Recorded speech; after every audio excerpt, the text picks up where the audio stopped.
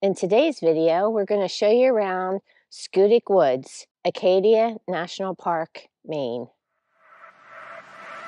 Walking tight, say the lightning, like how you move. I would swim across the ocean to hold on to you. I don't know where you've been, so right out of my head, a dream, swear you're made for me. Okay, so this is our site. We're in B18. We set up for a cornhole. We put them away last night. We're getting ready to pack up after, what was it, 13 nights we had here. We had a total of 14, but came in a day late. Randy's got a campfire going for me. How long is the site, babe? I think 165 feet. It's a really long one. It's a pull through. I think they have 89 sites here. As you can see, we set up the clam. And they've got, like I said, 89 sites.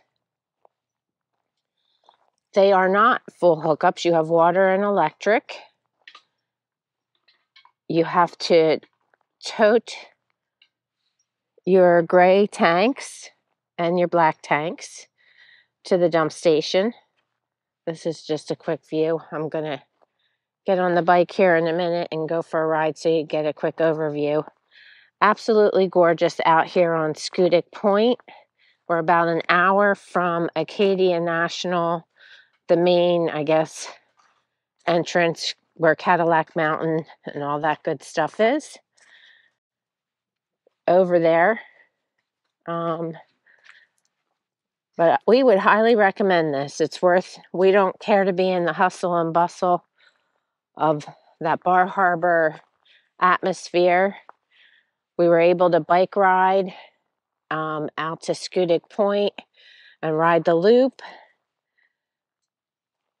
Enjoy the quiet of nature.